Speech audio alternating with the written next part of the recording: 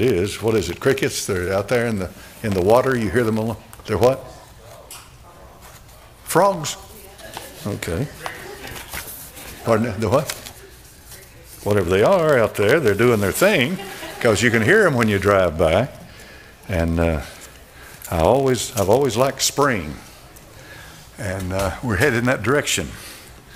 I had one lady tell me those, and she said, well, you know, February has been kind of moderate, but get ready. She said, March is going to be cold. I said, okay, I hope you're wrong. Amen. I'd like to have an early spring. If you have your Bible, turn to the book of Psalm 51. I want to talk tonight about David versus Solomon, the father and the son.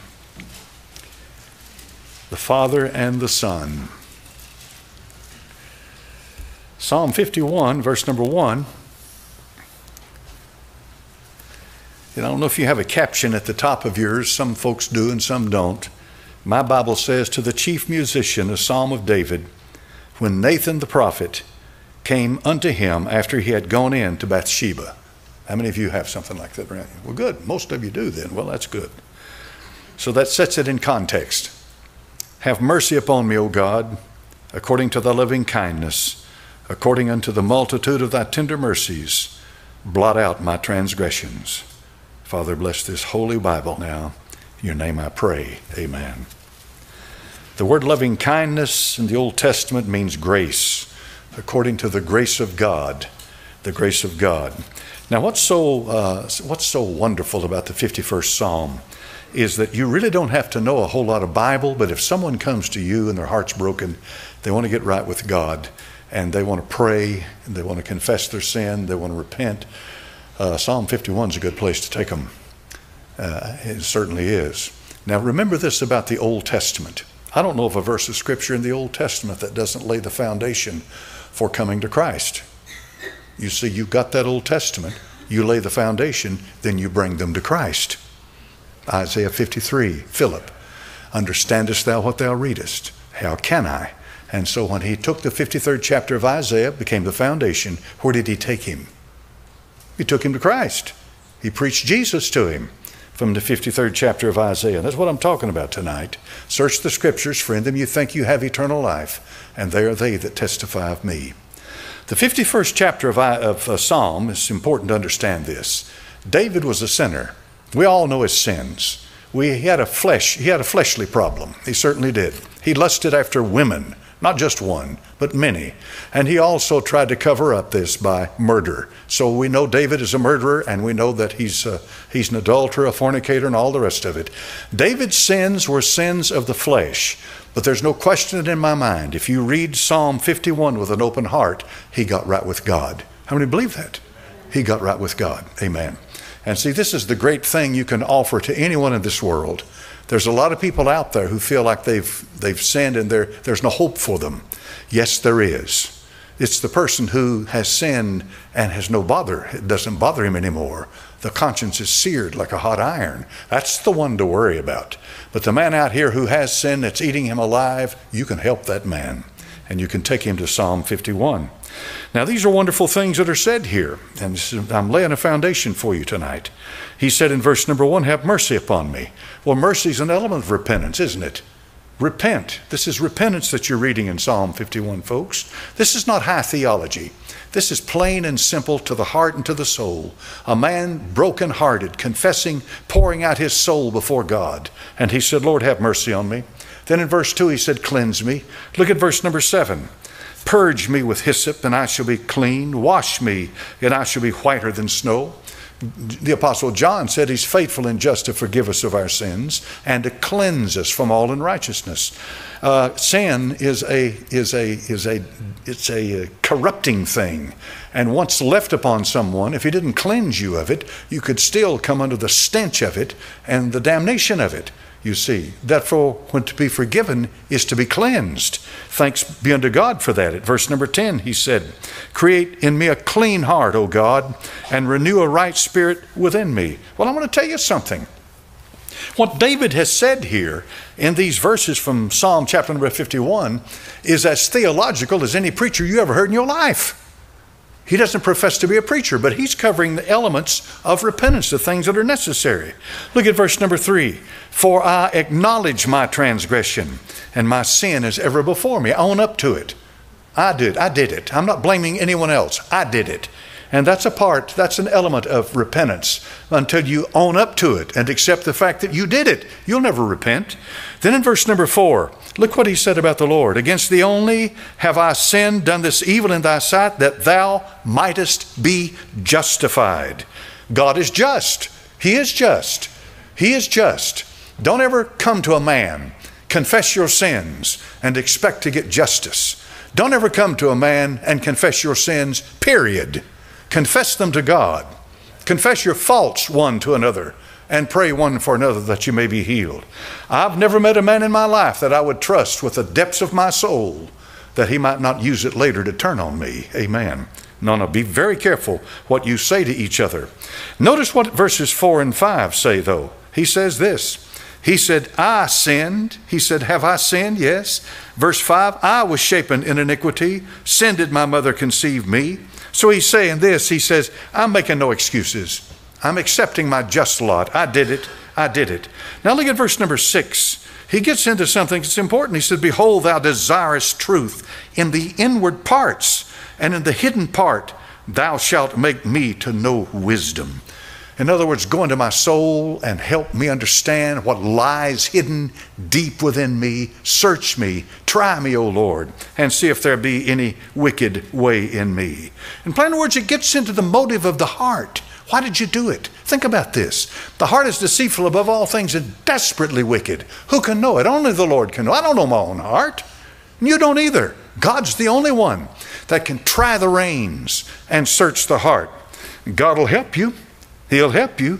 Many sins are symptoms of a much greater problem that may lie hidden in the heart.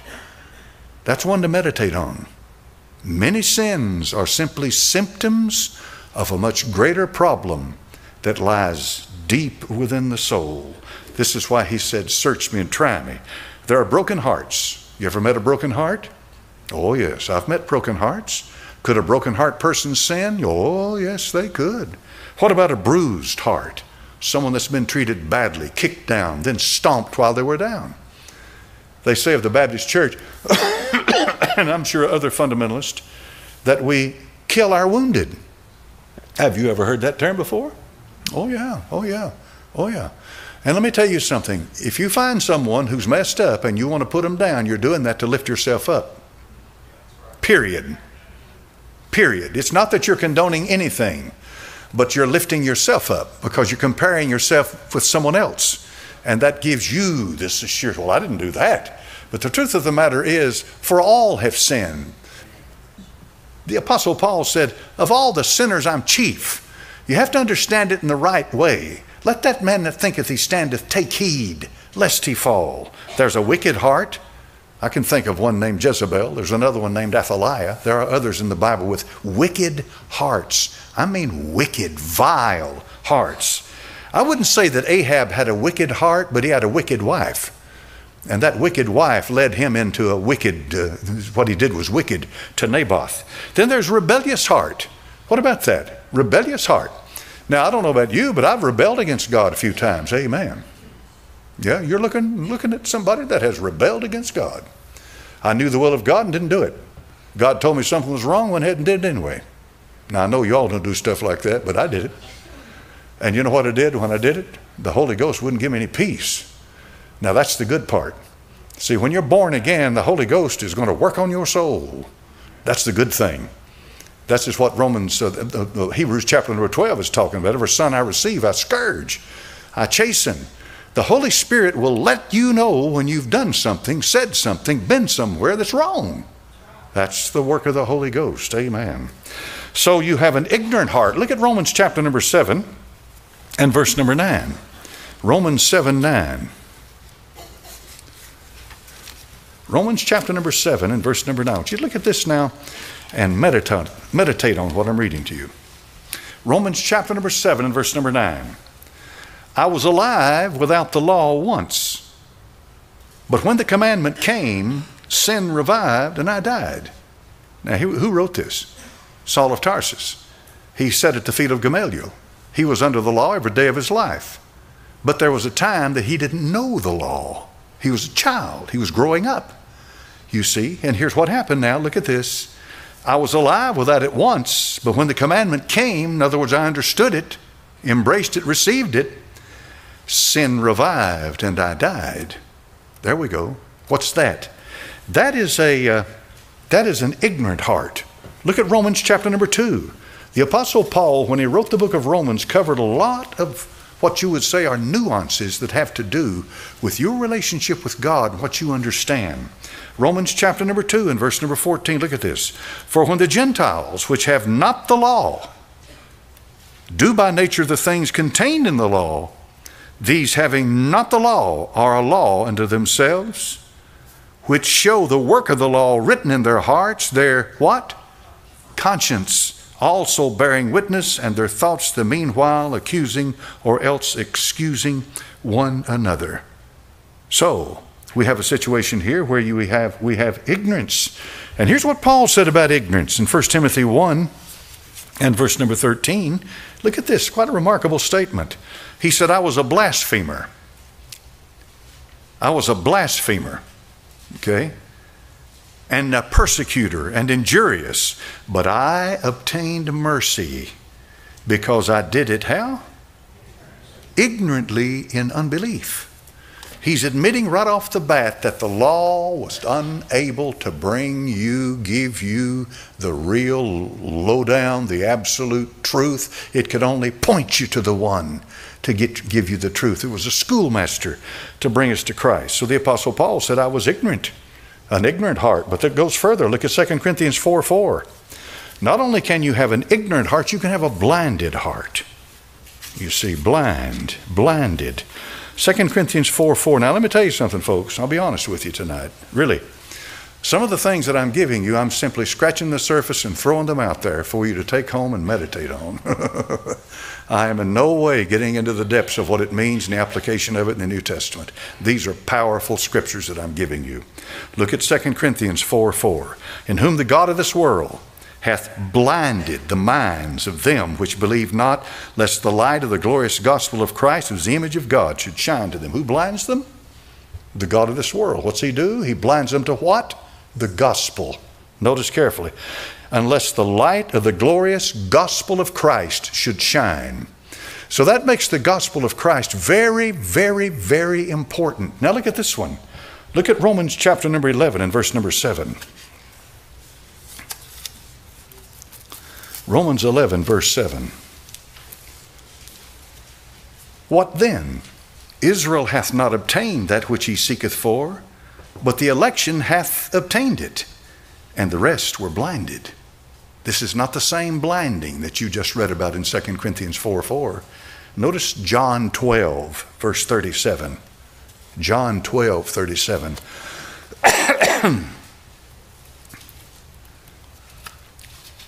You remember the believe is the theme that runs through the Gospel of John. The word believe shows up more than all Matthew, Mark, and Luke put together.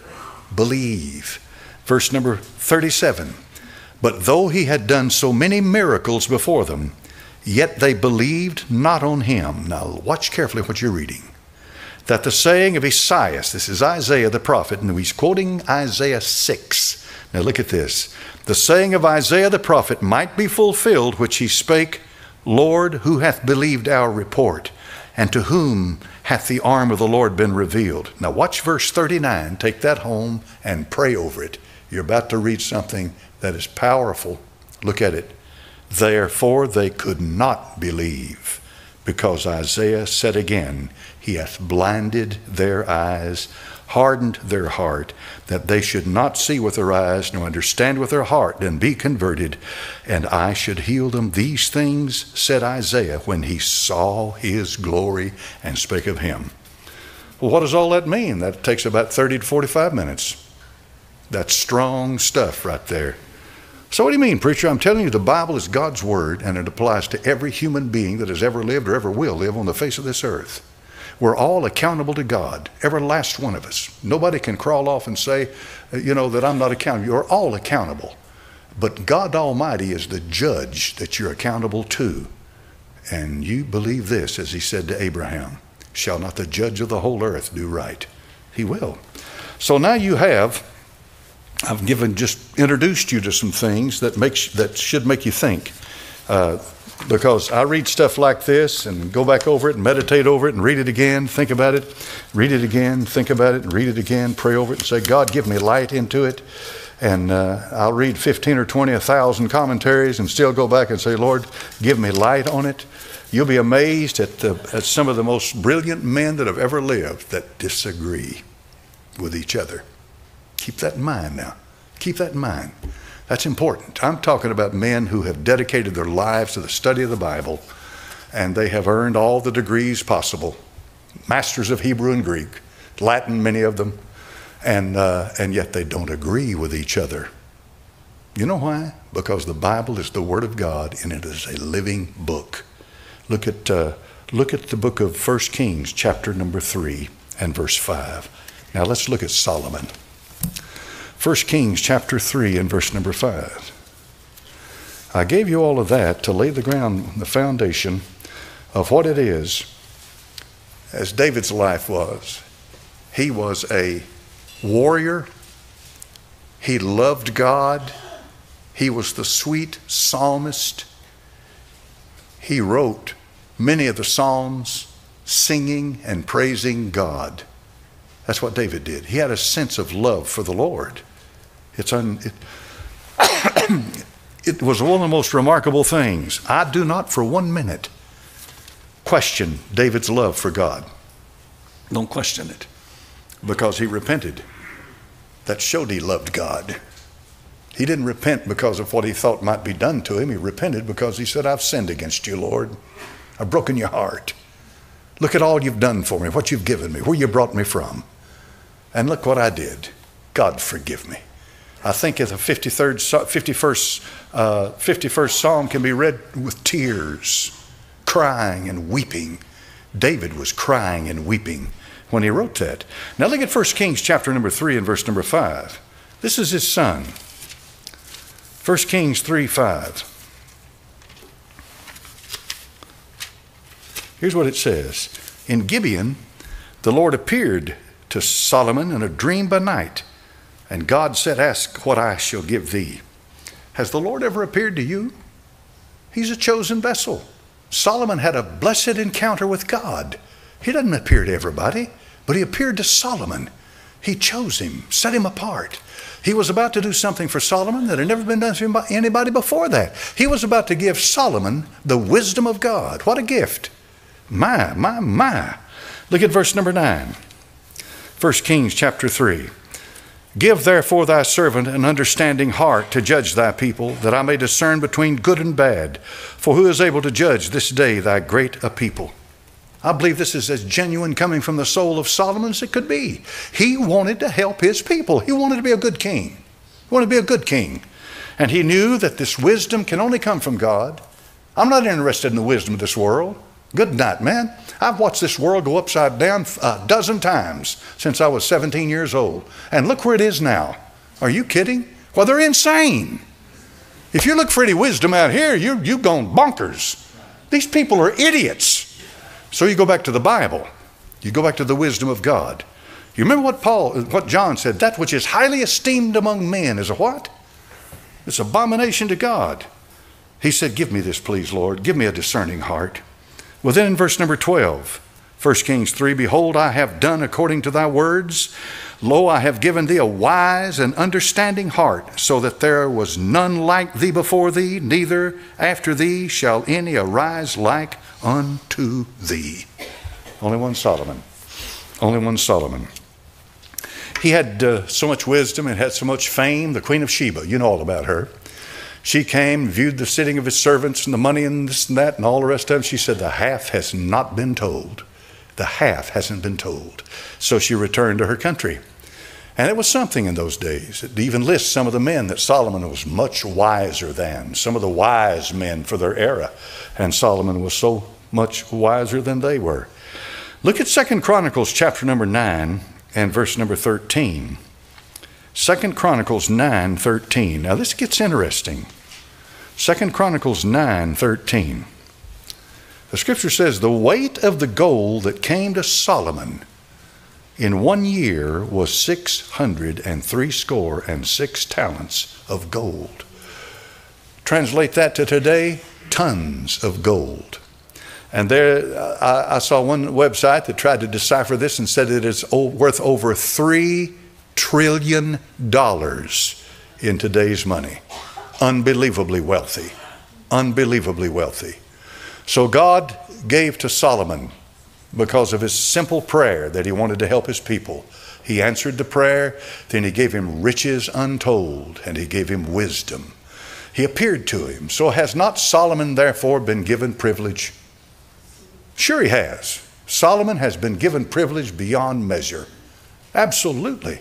He's been given this privilege. He had a kingdom handed to him. His father David was a warrior, and it took his father David to unite the 12 tribes of Israel. And the only time they ever stayed united was under David, because under Solomon they wound up splitting apart again. And 10 tribes went to the north and two stayed in the south. David was the only one that could pull Israel together, all 12 tribes. Of course, David is a type of Christ too, in that his kingdom. You see, we introduced types tonight. This is where I'm going to get into Solomon with you. What's a type? A type is a person, a thing, an event, or something of that nature that looks forward to something into the future. It may have elements that are so plain that you can't overlook it about what's going to happen. But it also has people who are prefiguring someone who is to come. Moses said, the Lord your God shall raise up unto thee a prophet like unto me. So therefore, Moses is a type of the Lord Jesus Christ. So was the one who was sold into Egyptian slavery. What was his name? That's right, Joseph. I'll just check and see if y'all listening, or you're looking at your phones, or what's going on in here tonight. Joseph, you know, the one with the coat of many colors, the one who had his father's love, you know, the one who was the dreamer. You remember that, Joseph? Oh yeah, they didn't leave his bones in Egypt. They carried him back to Shechem. They carried him back. Yes, they did. That's right next to Mount Gerizim, there, and to this very day. Joseph, type of Christ. But what about that first Adam? Was he a type of Christ? Of course he was. He was a type of Christ, first Adam. Because every one of us in this house tonight, we've got the first Adam's DNA in our body. That's exactly right. We do. Because he's our father. If he's not your father, where'd you come from? Were you one of these aliens that dropped in on us? If you're a human being sitting in here tonight, Adam was your father. But you see, the Lord Jesus is called the last Adam. What's that mean? Well, the first Adam is the beginner of a whole race or a whole entity of mankind. The Lord Jesus Christ, being the last Adam, is the beginner. He's the source.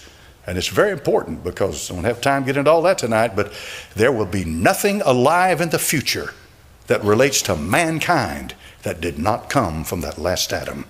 And that's going to come, as sure as you hear me tonight. So the first Adam is a type of Christ. Noah was a type of Christ, took them from the old world into the new world. These types teach lessons. You cannot use a type to absolutely establish doctrine, but you can use a type to support doctrine that's been revealed in the scripture. Say, why are you saying all of this? Because Solomon's a type of something. For the first part of his life, he was a good man. He was a decent man. He was a wealthy man, a wise man. He loved the Lord, served the Lord. It's as plain as it can be. He wasn't a hypocrite. Solomon was real, no question about it. He was real. So we're looking at someone who was part of the Lord's family, the family of the Lord. You know, Israel. He was an Israelite. No question about that. But something happened to Solomon, and notice what the Bible does when it happens. Look at 2 Chronicles 9:13 again. 2 Chronicles 9:13. I want you to look at this. Now the weight of gold that came to Solomon in 1 year was 606. 3 score is what? 606 talents of gold. We got 3 sixes here. 666. Now, you don't suppose the writer of 2 Chronicles had any idea about Revelation chapter 13, do you? That the mark of the beast and the number of his name was 666? Of course not. But he was inspired by the Holy Spirit to write what you got. See, this is another one of those things in the Bible that say, that's God's word. This man couldn't have known that. This is inspiration. This is thousands of years before the others showed up. This is inspiration. It's God's word, and it is. The steps leading up to his throne, 6. 6. In other words, 6 is written all over Solomon. So what do you mean then, preacher? Solomon becomes a type of the Antichrist. That's what he is. He's a type of the Antichrist. Another way to say it is pseudo-Christos, or false Christ. The Bible talks about the Lord's anointed. He anointed Jesus of Nazareth with power, baptized him, Holy Ghost came on him, and he was anointed there in the Jordan River. But he said, thou art the anointed cherub that covereth, and I have set thee so. The mystery of iniquity doth now already work, and he who letteth will let till he be taken out of the way. Solomon started from the very seat and heart of those who believed God, who trusted God. That makes him far, far more deceptive than some secular being that came in from the outside, like Nebuchadnezzar, for example, Belshazzar, Rabshakeh, some of them. You heard about one Sunday, he was talking about that when it killed 185,000 of Sennacherib's troops. One angel of the Lord. What do you learn from that? Don't mess with angels, amen. That's right. One angel. Solomon, therefore, rising up from the midst of where truth and revelation and the knowledge of God, and remember this, the pagan did not have the knowledge of God like the Israelite had. To them were given the oracles of God. They were the ones writing Scripture. Now, many of the pagans had a knowledge of God, but not the knowledge of God revealed in the Bible. You understand? And so Solomon becomes a type of the Antichrist.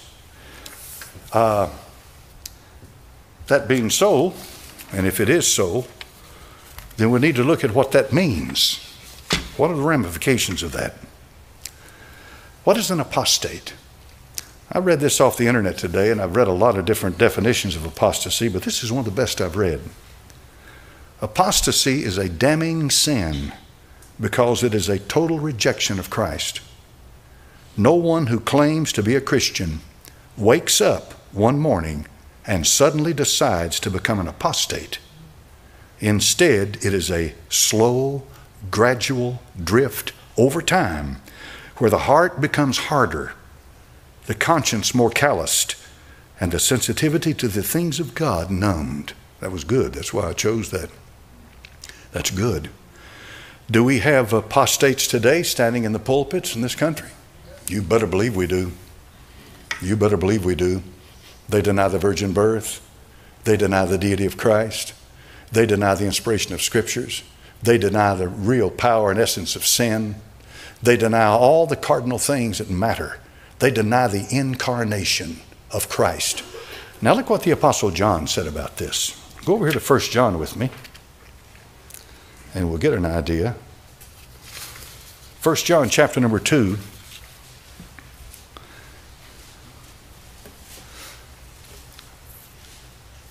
He puts things together in a kind of a understandable way. Now look what he says in verse 18, 1 John 2, 18. Little children. You remember I told you the book of 1 John was written to believers. Little children, little children. It is the last time. And as you've heard that Antichrist shall come. Now watch this. Even now are there what? Many Antichrist. What does that mean? Well, he gives some definition of it following. But the bottom line is with John, there are many out there who are against Christ. That's what an Antichrist is. He's against him. Well, wait a minute. A man's in the pulpit and open the Bible. Yeah, but he could be an Antichrist because he cherry picks what he's going to preach. Let me say this tonight, and I hope that you understand what I mean. Nothing is as important as to understand the true nature and character of who the Lord Jesus Christ is. He is primary. If we don't get him right, I don't care anything about the rest of it. You can get into every movement, you can get into this, you can get into that. That's meaningless. The Lord Jesus Christ is primary. He's everything. We've got to get him right. We've got to know who he is. We've got to know where he came from. We've got to know what he did at the cross. We've got to know where he went. We know that's it. I declare to you the gospel. 1 Corinthians 15, the apostle said, and here's what he said in 1 Corinthians chapter number 15. Well, I'll just have to find it. Here we are. I thought I had it marked, but it didn't. That's okay. 1 Corinthians chapter number 15. Now, look how he says it. 1 Corinthians 15, verse 1. Moreover, brethren, 1 Corinthians 15:1. I declare unto you the gospel which I preached unto you, which also you have received, and wherein you stand. Now here it is, and it's a simple thing. By which also ye are saved, if you keep in memory what I preached unto you, unless you have believed in vain. For, now he's going to define it. For I delivered unto you first of all that which I also received, how that Christ died for our sins according to the Scriptures. He didn't die a martyr's death. He, according to the Scriptures, and that he was buried, so he really died, and that he rose again the third day according to the Scriptures. Okay. He died, was buried, and rose again the third day. You wouldn't believe how many people I've asked that simple question when they come down here. Now, watch this with John. Look at 1 John 2:2. 1 John 2, verse 22, rather. 1 John 2, verse 22. Who is a liar? And John likes to use the word liar, because in 1 John chapter number 1, he said, if you say you have not sinned, you call God a liar. Call him a liar. Who is a liar? But he that denieth that Jesus is the Messiah, the Mashiach, the anointed one, the Christ. He is Antichrist. Now watch this. Look how he does this. That denieth the Father and the Son. If you deny the Son, you've denied the Father. You cannot bypass the Son and say you believe in the Father. You may believe intellectually, but you don't know him. No man knows the Father but the Son. No man knows the Son but the Father. There's no way you can know the Father without knowing the Son. You see what I mean? And this is what's important about it. You denied the Father and the Son. 1 John 4:3. Every spirit, now look at this. He goes to the spirits. Every spirit that confesseth not that Jesus Christ is come in the flesh. What is that? That's God in flesh. You see, he's denied the Father and the Son. He connects them together. Then he said in verse number 3, if you confesseth not that Jesus Christ is come in the flesh, not of God, and this is what's important about this. This is that spirit of Antichrist. Now let's stop for just a moment. How many Solomons do we have right now in the pulpits? In the beginning, they started right. Okay? They started right. But somewhere they apostatized. And when they apostatized, they did exactly what Solomon did. There's two Solomons. There's the Solomon before, then there's the Solomon after. And that thing over there in Chronicles, which talks about 666, is talking about the Solomon after. Because the women that he had married, brought in there, and formed his harem, turned his heart away from God. There are men standing in the pulpit, and you'll never get them to confess it, but they have long since given up on the doctrine of the virgin birth, the death, burial, and resurrection of Christ, the inspiration of Scriptures, the cardinal truths that we preach. But for all intent and purposes, to the people, they look totally orthodox. Here's what's going to happen.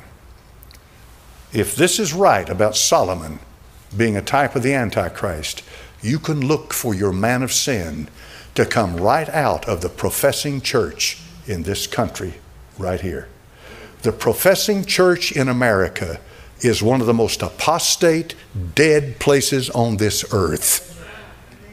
It's horrible as to how bad it has gotten. the professing church. But what more deception could you have than to have a man come out of the professing church or lead the professing church into worship of the Antichrist? Wouldn't that be something? 2 days ago, the Germans apparently published or were published, and I got it from YouTube or Google. They are working on taking a dead body and bringing it back to life and raising it essentially from the dead scientifically. So what does that mean? That means that you're on the very cusp of what this Bible talks about when it says that the deadly wound was healed. Okay?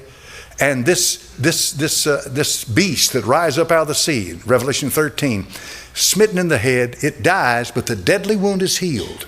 He's brought back to life. And the world says, who can make war against the beast? And of course, they can't. At that time, they can't, because they don't have any power to make war against the beast, because they're there to receive his mark. The professing church in this country, make no mistake about it, get ready, because I don't think you are. I believe you people love the Lord and you love the Bible and you love his word. But I'm going to tell you right now, they're going to take his mark and they're going to support the Antichrist, and they're going to be part of the great apostasy. And once the church has done it, then the rest of the world will fall right in place. No problem, because that's where it's coming from. What a sad thing. What a sad thing. I'm not going to name a name tonight, but there's a young man who has built one of these mega churches. And you can see some of the worship service, that's what you want to call it, up on stage. They're jerking and they're rolling, and it's just like going into some kind of a secular theater. All this junk's going on the stage, and they're just giving it this and this. And that's supposed to be worship. Well, the one that is leading this says, well, I'm not so sure about the virgin birth. And he says, the Bible is written, and it's an ancient book written by a bunch of old men thousands of years ago. I mean, really, how relevant is it for us today? And then homosexuality, who are we to judge someone else? And down the list he goes. And everything that you believe tonight, he just throws it out the window. Yet he's a Christian, quote unquote, pastoring a mega church. And there are many, many, many, many, many little mega churches, little megas, that want to be like the big mega. And they learn from the big mega how to build the kingdom of God on this earth. He said, upon this rock I will build my country, movement, kingdom,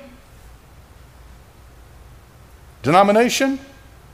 Or did he not say, upon this rock I will build my church, which is made up of Englishmen, Italians, French, Portuguese, Africans, Swedish, Canadians. In other words, all of mankind makes up his church. That's what he's doing right now. When he comes back, according to Revelation 11, he'll come back and take that which rightfully belongs to him that Satan offered to him in Luke 4. He'll come back and take the kingdoms of this world, and they will become the kingdoms of our Lord and of his Christ. Glory to God. Amen. Amen. So it would behoove you tonight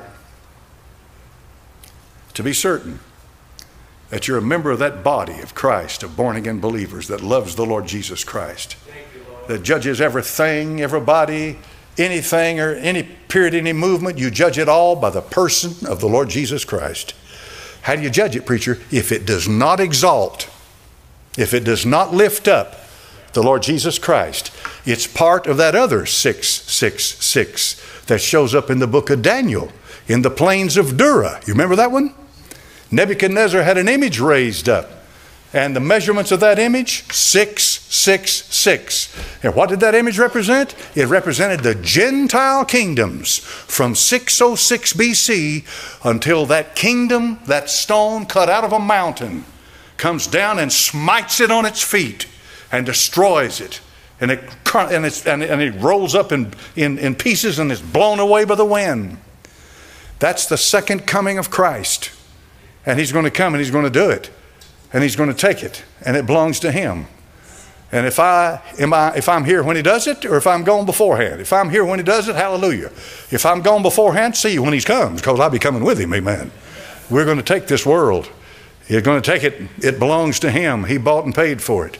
The whole creation groaneth and travaileth right now, Romans 8, waiting for the manifestation of the sons of God. And they're coming. Hallelujah, they're coming. And I am, by the grace of God, reached down into a dark, you know something?